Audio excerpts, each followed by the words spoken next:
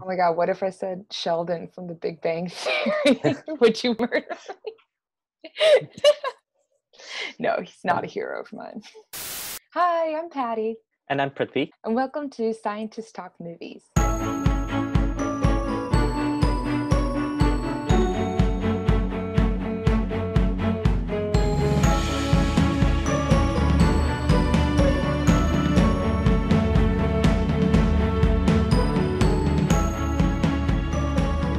But yeah, so Patty, well, we have known each other for a while, and we've even gone observing together in Hawaii, but we do work on different things. So do you want to maybe talk about what specific research you're working on right now? Yeah, for sure. Yeah, so I'm doing a project right now. I do observational astronomy. So basically, like you said, we either go physically to a telescope or do remote observations just here at Davis. And we target specific galaxies, is what I'm looking at. So I'm analyzing basically some of the first galaxies ever formed. It's in this cosmic era called reionization. So basically, the whole universe was neutral hydrogen.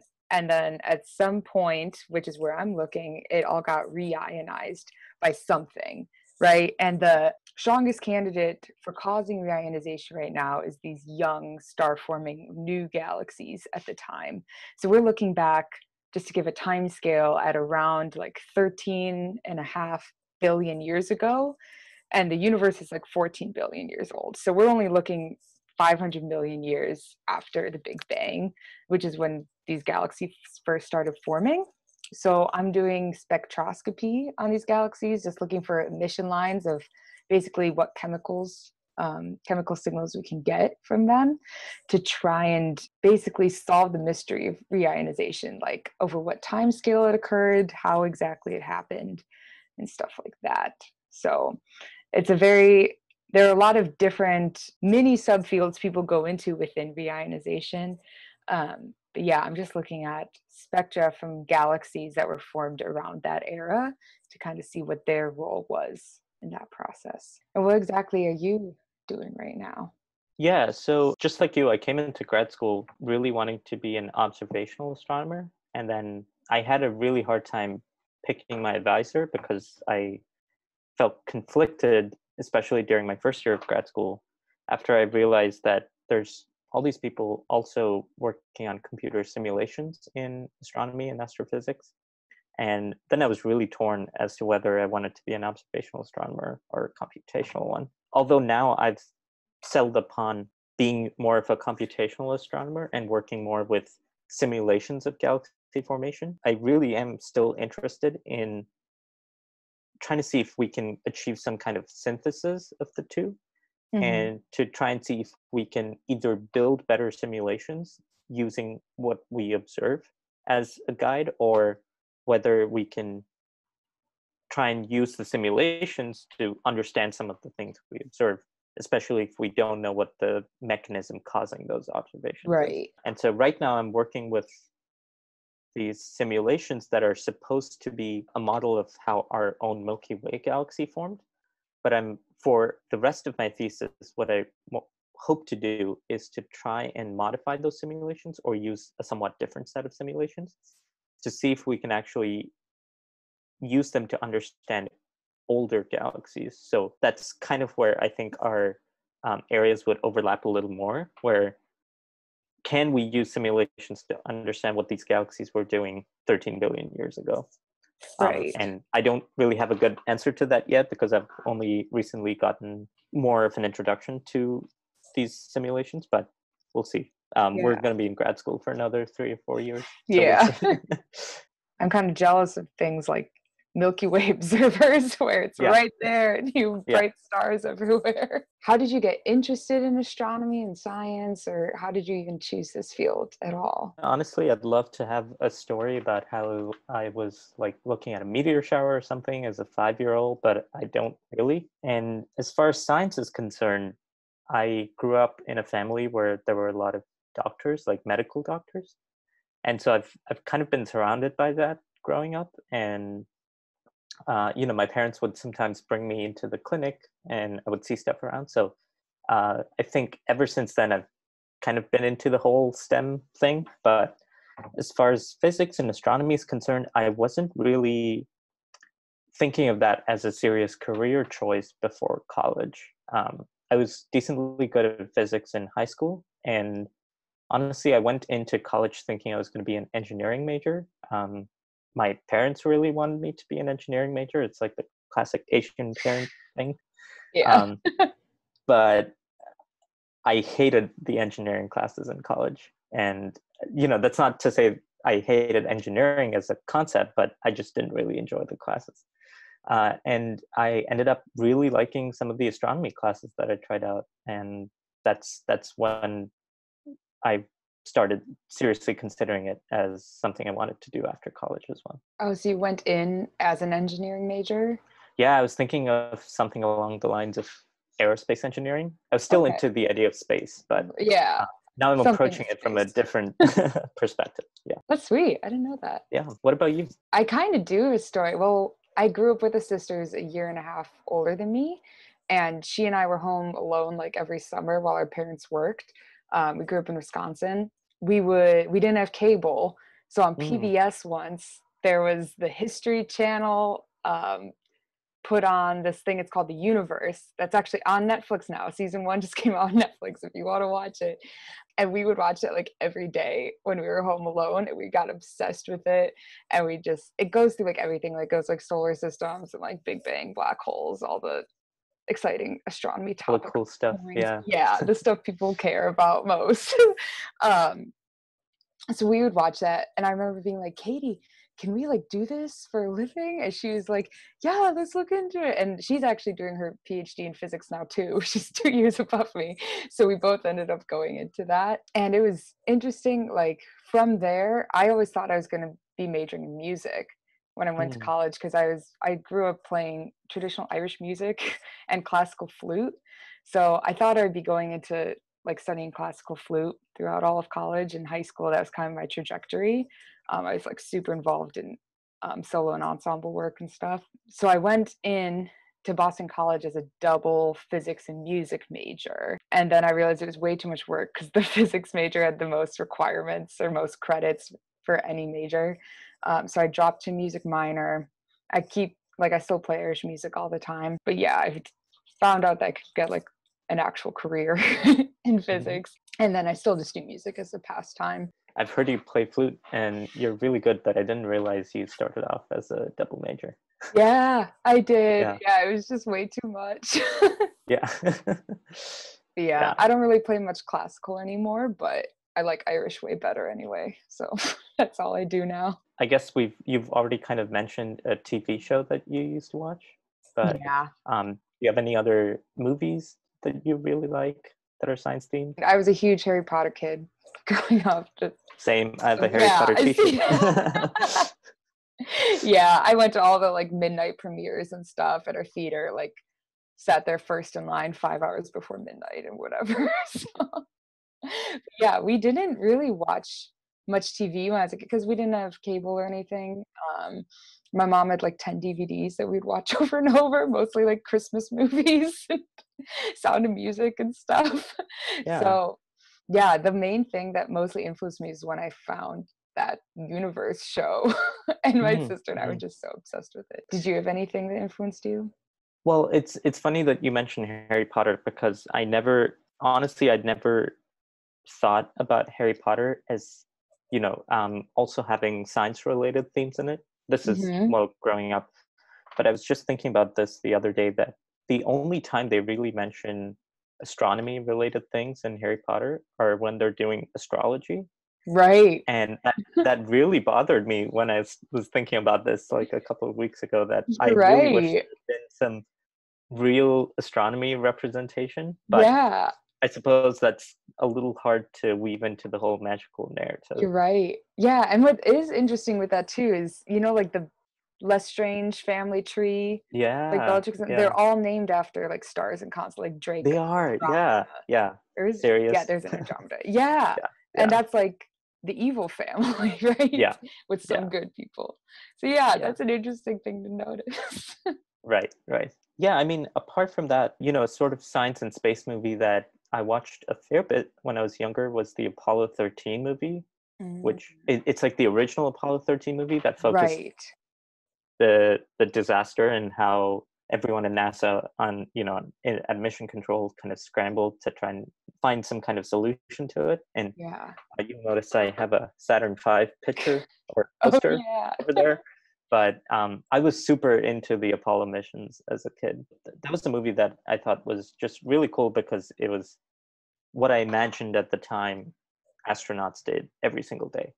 Right. And I realize now that their work is very different from what I thought it was. But Right. um, it was pretty influential on me as a kid. Yeah. Would you ever want to be an astronaut or go into space at all? There was a time when I really wanted to, and my mom has this anecdote that I don't remember because apparently it's from when I was 4 years old, where I think we were watching something on TV and she asked me if I want to go to the moon, and I said something along the lines of "only if you come with me." Oh, Um, that's and I cute. definitely had a phase when I really wanted to be an astronaut, but Yeah, it's funny, I don't really have that phase anymore, and I know. I think it's super cool, but it just doesn't. The possibility of me becoming an astronaut just doesn't excite me as much anymore. I'd rather study astronomy.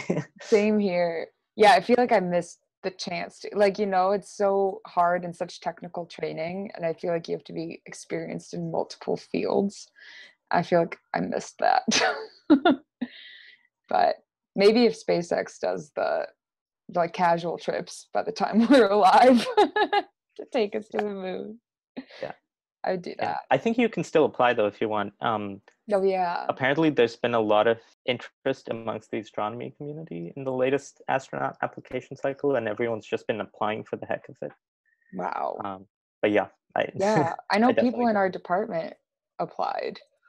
Yeah. Yeah. Why don't you tell me more about the show? I don't think I've ever heard of it, Have the you seen it? PBS Universe show. No, but Yeah, I think it's now I feel originally like I should History watch it. Channel. Yeah. Yeah. Yeah, I mean, yeah, just it's on Netflix now, which is just the first season. There's tons of seasons. It's mostly like computer graphic design, like simulation, like artist renditions of stuff. So like it grasped me as a kid, you know?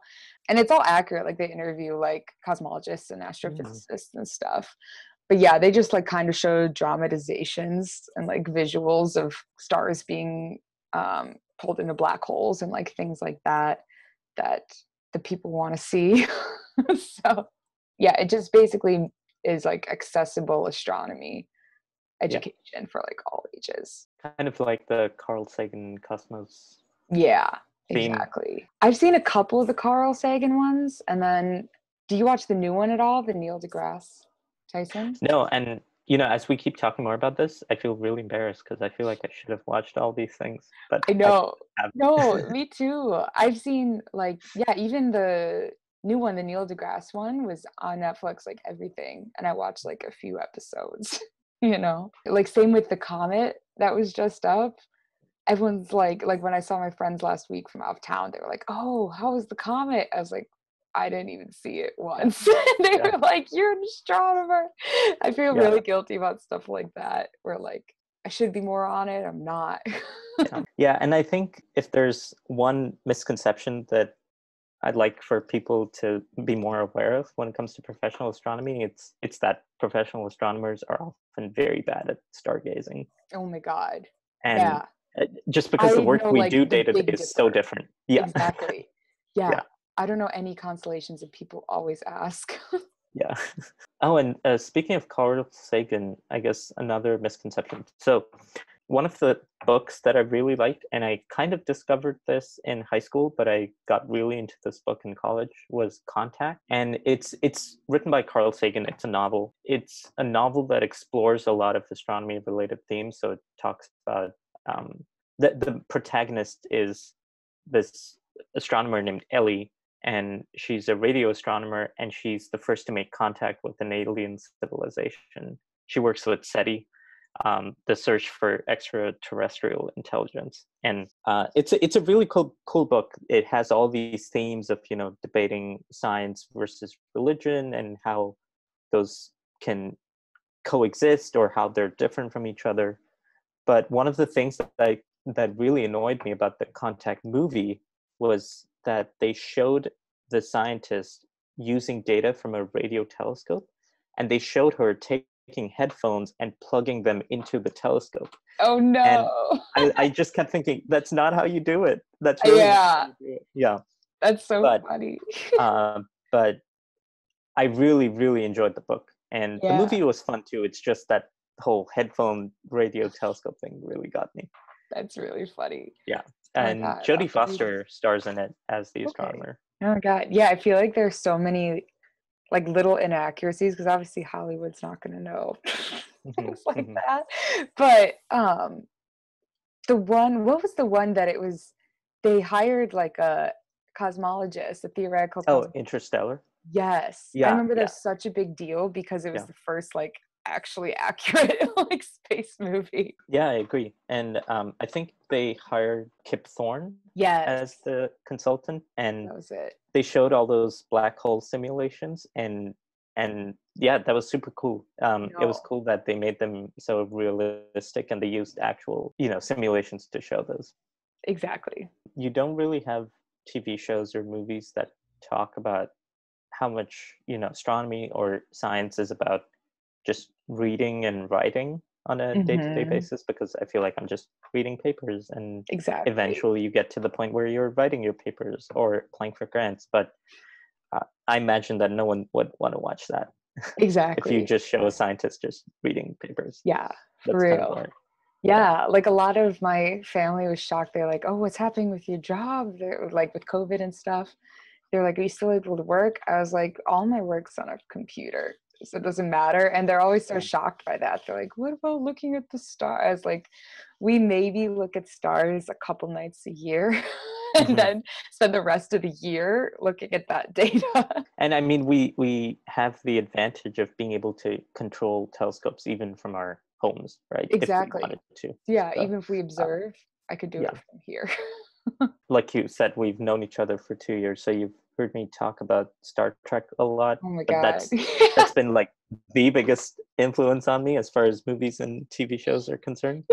Um, and I would put that squarely in the TV show category, because while there have been 13 Star Trek movies, Wow. most of them have been terrible, Really? and it's the TV shows that are so much better. Oh my God. Um, I've never seen and a single one. I know you're gonna yeah, hate me for that. no, no, no. um, I know they don't quite have the mass appeal of Star Wars. I'm not quite sure why that is. I think part of it has to do with the fact that the first Star Trek um, series is just so old now. Like, it was made in the early 60s, and Yeah, it's very, very campy. And right. it's just, Is that you the know, William Shatner it's the William Shatner one? one. Okay.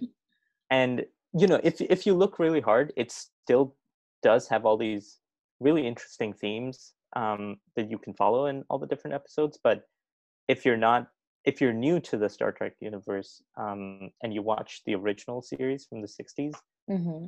I feel like everyone's gut reaction would just be, oh wow, this is so 60s, Right. and Yeah. it's just got all these really kooky special effects. And you know uh, the theme song is played on a theremin, and I feel like What's what a even is that theremin? instrument? Yeah. I don't um, even know. but I would say, if you want a much better introduction to Star Trek, um, the second and the third series, so the Okay. Next Generation and Deep Space Nine, Deep Space um, Nine. they were both made in the late 80s, early 90s. And Hmm. so, they got much better with the special effects, and they also got much better at not having them be super campy and tacky. Right. And even a lot of the themes and the storylines they go into are, evolved with time as well. And Yeah. honestly, I've gotten to the point where I like watching Star Trek just for the stories, not so much for the science fiction anymore. Because, Wow. of course, the science fiction is there, and Hmm. that's what originally got me into it as a kid. But then you realize it's mostly a show about the human condition, and they talk about, you know, racism. They talk about what would happen if you have a society that doesn't have money as a concept. it's all these interesting themes that they can explore because it's set in the future. Most of the episodes just deal with all these thematic concepts that you just cannot do when you have shows that are set in 2020. Right. Yeah. That's awesome. Yeah, I Yeah, didn't know sorry. it That was a lot went about that Star deep. Trek. No, Yeah. that's good. But I can keep talking about it, but I think I should I stop now. know. Oh my God. I'll have to watch it at some point. Yeah. Yeah. I would highly recommend starting with the Next Generation Next Generation. instead of the original series. Okay. With the warning that even the first couple of seasons of the Next Generation have pretty low moments, but it gets better. Okay. Yeah. Is it like Doctor Who, where I'm gonna get like sucked in and involved and have to watch? Like when I started Doctor Who, I Yeah. watched the new the David Tennant ones, and I Mhm. finished that. I was like, well, now I have to go back and like start with the first Doctor, do the whole thing. So, yeah. Since we've spoken about, the representation of what working in astronomy or science is actually like, one other feeling I have is that so I grew up in India before coming to the US for college, and one thing that still really disappoints me is that in pretty much every single movie or TV show that I've watched from back in India, anytime they show a scientist, it's someone in a chemistry lab Right. wearing a lab coat. And Yeah. of course, it's usually like a male scientist, because it's not like Indian television or movies are, progressive in that sense. But there's a certain image people have, and there's a certain image in the public eye that, oh, if you're a scientist, you must be in some kind of lab. And that's something that I wish movies and TV shows would do a better job of just Yeah. showing the diversity in the kinds of science you can do and the diversity in lifestyle that scientists can have. Right. Because of course you have so many people who do work in chemistry labs and have to wear lab coats every single day, but you also have so many people who don't. Don't. Yeah. Yeah. Yeah. On that front, in shows like CSI, whenever they like have to take sample to the lab or something, it's always this like hot young 23-year-old scientist. I was like, they don't have a PhD. They're not strung out and like losing their hair. Yeah. So yeah, they always make them look like, I don't know, like just young, beautiful people who are also experts in this really technical field, which you can be like attractive in a scientist, like, Yeah. but they're always so young, and, like put They're really together. fun. Yeah. Yeah. Although I think one thing movies in general tend to do pretty well is show the interactions between scientists and the people they report to, especially when it's people in government. Yeah. Because a lot of movies tend to, especially the disaster movies, they tend to portray those kinds of interactions, and then you always have the scientists warning people of some disaster to come, and it's always the people in the administration or the bureaucrats who are trying to ignore what the scientists are saying. Right. And I Yeah. feel like, especially right now with COVID, there's a lot of that going around. Right. And you think that kind of stuff only happens in disaster movies, but it's happening every day in Yeah. reality. Yeah. And in the Especially right movies, when now. you're watching it, you're like, why would you believe them? Yeah, yeah, yeah. Something that I watched recently, speaking of COVID, since we've all been watching so much more TV and so much more Netflix these days, Yeah. I watched this new series about the Space Force, which don't The get me started comedy? on the Space Force, but yeah, the one with Steve Carell. Yeah. Yes. Um, We started that. and I just thought it was so. It's one of those things that I felt like I could just switch off my brain and watch, because so obvious that they're just trying to show how bad of an idea the Space Force is, Yeah. and how badly it's being managed and executed by the current administration. Yeah. But that was really fun to watch. I didn't get through all of it, but the couple of episodes that I have seen, I just thought it was funny. Me too. Yeah. Yeah. I think I only watched the first couple, but I thought it was hilarious.